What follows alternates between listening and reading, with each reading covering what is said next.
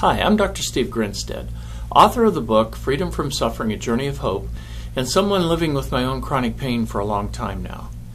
You know, I'm at the end of a long 3-day process where I was experiencing a lot of headaches.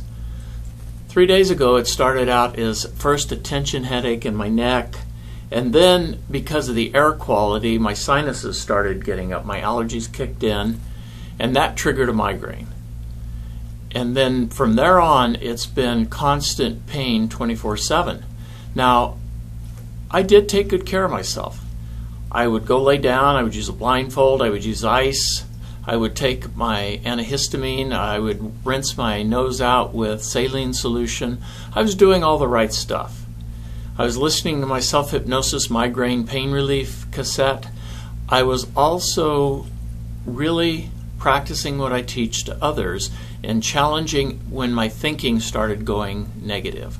When I started getting into, oh, this is horrible, I need to stop myself and say, no, this is just pain.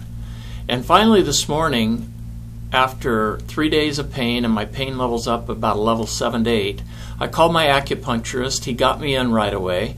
And by the end of my session with him, it was now down to a 4 to 5. And that was about 4 hours ago. And right now, it's about 2 to 3. So I've been having a really good day today. I didn't have to give in to suffering.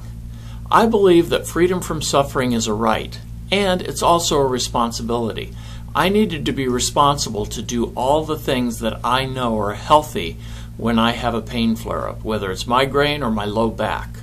I need to constantly watch my diet and nutrition. I've got to get healthy exercise. I've got to play. I've got to do relaxation response.